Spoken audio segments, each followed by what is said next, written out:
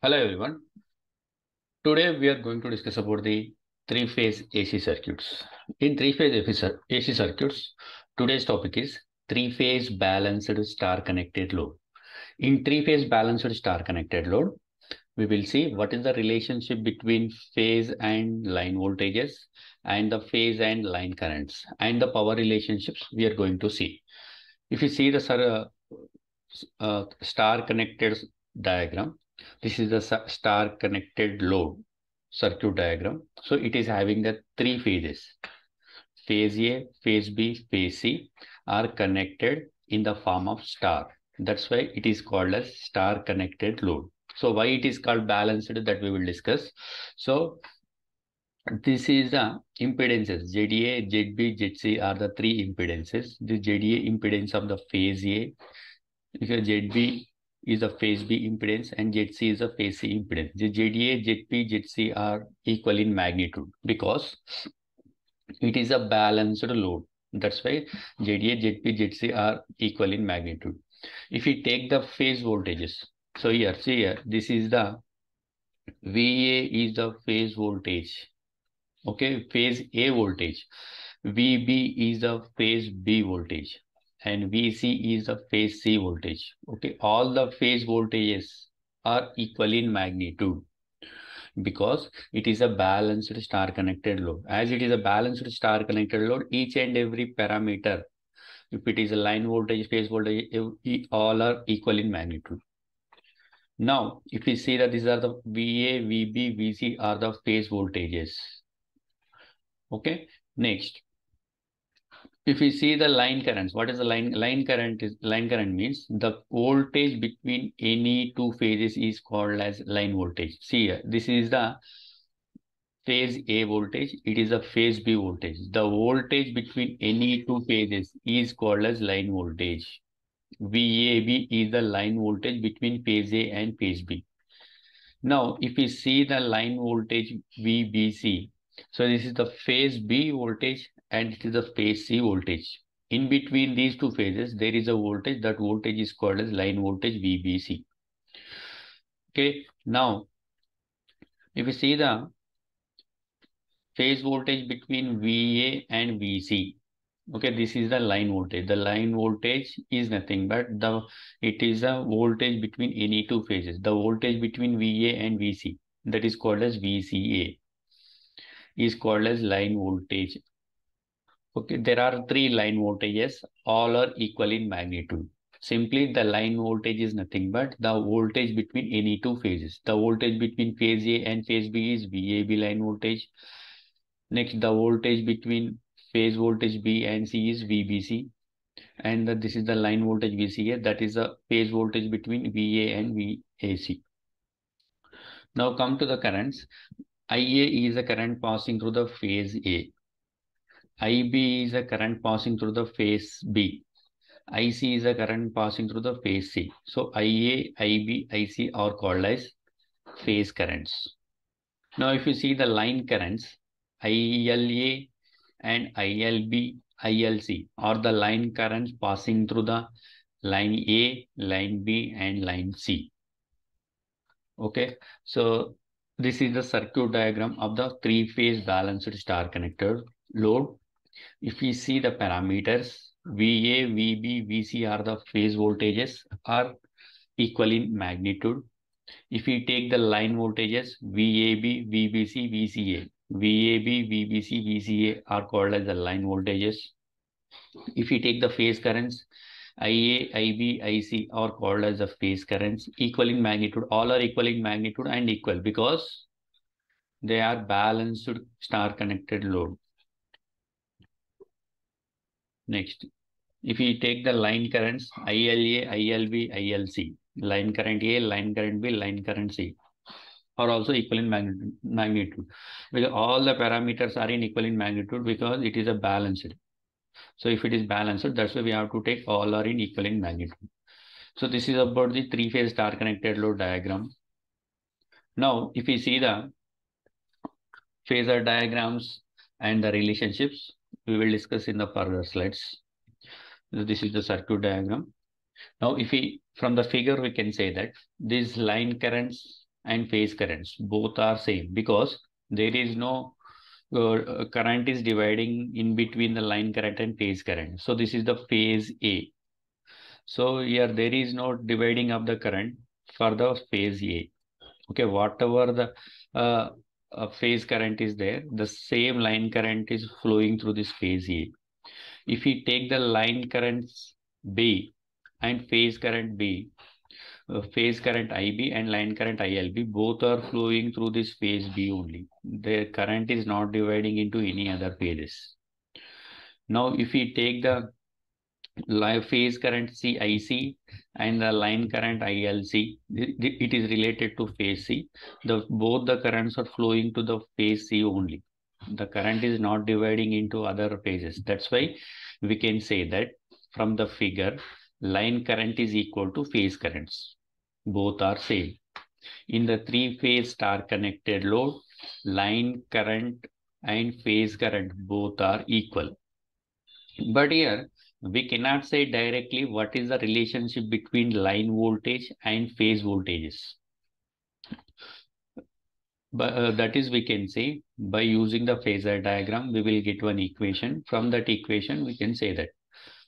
Now, if we see the equations, so here, if we take the equations, VAB is equal to VA minus VB. Observe here, everyone. VAB is a combination of phase A and phase B. This is the vector difference. VAB is equal to VA minus VB. If we take VBC, VBC is a combination. VBC is called as, first of all, it is a line voltage. It is a combination of phase B and phase C. Okay. Next, if we take the VCA, VCA is the line voltage. It is in between the two phases, that is VC and VA. VC minus VA is equal to equation number 3. VAB is the line voltage, that is VA minus VB. VBC is also called as a line voltage, that is in between VB and VC. And VCA is also called as line voltage, in between phase C and phase A. That is a phase voltage C and phase voltage A. These are the three equations. Okay, here I am taking any one of the equation and I will draw the phasor diagram from the phasor diagram, and we will derive what is the relationship between phase voltage and line voltage. The main aim of this topic is we have to relate the relationship between line current and phase current and line voltage and phase voltage. So just now we have seen the relationship between line current and phase current. For this, there is no derivation and there is no analysis is not required, because from the figure we can say directly, as both are going to the same phase, there is no dividing of the current. So line current and phase current both are equal. So now we will derive for the what is the relationship between line voltage and phase voltage by taking any one of the equation. Now here, this is the general phasor diagram of the three-phase supply. This is the phase A. The phase angle between phase A to phase B is 120 degrees. Okay, after 120 degrees, phase B will start, and there is a phase difference of 120 degrees from phase B to phase C. So this is a total from each and every phase. There is a 120 degrees phase angle difference. There are three phases. VA, VB, VC are the three phases. Now, from the equation number 1, just now we have seen the three equations. From that, I am taking equation number 1. I will draw the phasor diagram. So for this, VA minus VB is equal to VAB. For this equation, I will draw the phasor diagram. I will get the phasor diagram like this. So here, this is a general phasor diagram of the three-phase supply, VA, VB, and VC. As we know, VA, VB, VC, this is the phasor diagram of three-phase supply. Now, if we take the phasor difference here, from phase A to phase B, there is a 120 degrees phase shift, and phase B to phase C, there is a 120 degrees phase shift, and phase C to phase A, there is a 120 degrees phase shift. From this, we can say that from each and every phase, there is a 120 degrees phase shift. Now we will apply this equation in the phasor diagram, VA minus VB. So we have the VA here, but we don't have minus VB. That's why I'm taking the imaginary phasor here. This line indicates VB. If we take the imaginary line, we will get here minus VB. I'm taking the imaginary line here, image line. Okay, that is minus VB. Now we have the VA and VB. We have the VA and minus VB. VA and minus VB. What is the resultant of VA and minus VB? That is VAB. That's why it is a VA and that image line is minus VB. The resultant is VAB. So if we combine that, we will take we will get the circuit. It is looking like a parallelogram. So here, this is VA and it is minus VAB and it is a resultant. I am taking the resultant line here and it will form one parallelogram. The phase angles here from VA to VAC, the phase angle is 120 degrees. Exactly at the middle, it is what is the exactly at the middle? 160 degrees. From here to here, it is 120 degrees. Exactly at the middle, it is 60 degrees. So from this, we can say that the phase angle between VA and minus VB is 60 degrees. So as it is looking like a parallelogram, by using the parallelogram equation, and we will see what is VAB. So yeah, this is the phasor diagram. Just now we got. If we write the parallelogram equation, VAB is equal to under root of VA square plus minus of VB square plus 2 into VA into minus VB into cos theta. Here, what is the theta value? What is the phase angle between VA and minus VB? This is 60 degrees. That's why I'm writing cos 60 directly. Okay, VA square plus minus VB square plus 2 into VA minus VB cos 60. The phase angle between VA and minus VB is cos 60 degrees. This is the parallelogram equation. Now, if we know that each and every phase voltages are equal in magnitude. So that's why instead of minus VB, I will write VA. Minus VB will become plus VB if we apply here. And instead of VB, I will write VA here. Okay, because we know the formula, all are equal in magnitude. That's why instead of VB, I will write VA. VA square plus instead of minus VB, I am writing VA square only. 2 into VA into instead of minus VB, I will write VA into cos 60. We know that 1 by 2. Here 2 get cancelled and VA square plus VA square, that is 2VA square plus VA square. So total 2VA square plus VA square, it will become 3 into VA square. Here square and root both are cancelled. Finally, we will get VAB is equal to root 3 times of VA.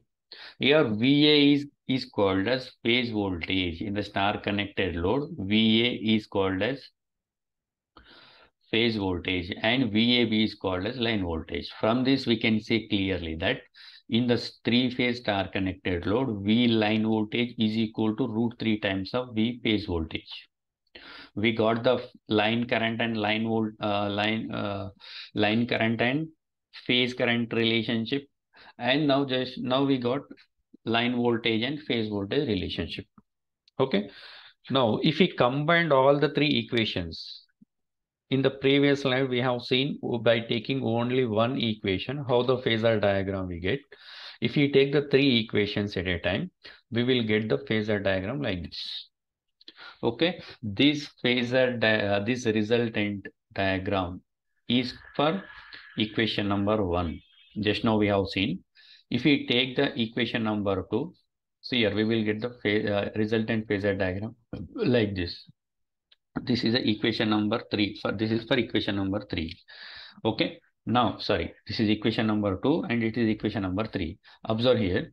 Equation number 1 is VA minus VB. VA minus VB. VB is here. We don't have minus VB. That's why we are drawing one imaginary line.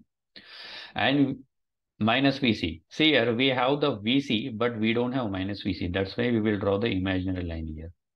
And we have VA, but we don't have minus VA. That's why this is minus VA is a one line, imaginary line. Now, if we apply the equation number 1 here, equation number 1 is equal to VA minus VB is equal to VAB. VA minus VB is equal to resultant is VAB. So I'm extending these lines to here from VAB to VAB, from VA to VAB, and we will get one parallelogram diagram. Now next, If we apply equation number 2 here, what is equation number 2? VB minus VC. So we have VB and it is minus VB here. Okay. Now, this is the VB. And where is minus VC? We are having minus VC. We have the VC and minus VC is here. The resultant of VB and minus VC is what? VBC. This is related to equation number 2. Simple. So here we have the VB and minus VC is here. What is the resultant of these both? VBC from equation number 2. Now we will apply equation number 3 here. In the equation number 3, we have VC. Okay, VC is here and VA. If we take the imaginary line, we will get minus VA. So we have VC and minus VA. What is the resultant? VCA is the resultant. Okay, VA and minus VB is equal to VAB according to equation number 1, and VB and minus VC is equal to VBC according to equation number 2, and VC and minus VA is equal to VCA, that is according to equation number 3. If we combine all the 3 equations in the phasor diagram, we will get the phasor diagram like this. Okay, this is the phasor diagram, total phasor diagram of 3-phase balanced star connected load. So up to now, what we have got here in the 3-phase balanced star connected load, from the diagram we have seen that directly we can say that line current and phase current both are equal in magnitude. Sorry, both are equal. And next, line current is equal to √3 times of phase voltage. Just now we have seen by using the phasor diagram. Line current, phase current both are equal, and line voltage is equal to √3 times of phase voltage. If you see the power equation, we know the general power formula: power is equal to 3 into V phase voltage into phase current into cos pi. This is a normal phasor diagram. But here, what is the phase voltage is equal to? Phase voltage is equal to, if we take this √3 to this side, we will get line voltage divided by √3. And I phase we will replace by I line, because both are equal. Now we will replace V phase by V line by √3. Okay. So 3 into V phase I am replacing with V line by √3 into I phase I am replacing with I line, because both are equal. Next, cos pi is as it is. Now, if you simplify further here, 3 I can write it as √3 into √3 into VL IL cos pi divided by √3. Here √3 cancel. Finally, the power equation we will get √3 into VL IL cos pi. Okay, so from this we can say that the phase powers in terms of phase voltage and phase current is 3 into V phase I phase cos pi. Now, if we write the power equation in terms of line voltage and line current, we will get √3 into VL IL cos pi. Okay, simple here. It is 3 is replaced by √3 in terms, if we write in terms of line voltage and line currents. So this is about the powers in terms of the phase voltage and phase current. This is the power in terms of line voltage and line current. So this is about the total about the 3-phase star connected load. In 3-phase star connected load, line current and phase current both are equal, and the line voltage is equal to √3 times of phase voltage. And this is the power in terms of phase current and phase voltage, and this is the power in terms of line voltage and line current. Okay. Thank you everyone. This is about the balanced star connected load. In the next class, we will see balanced delta connected load.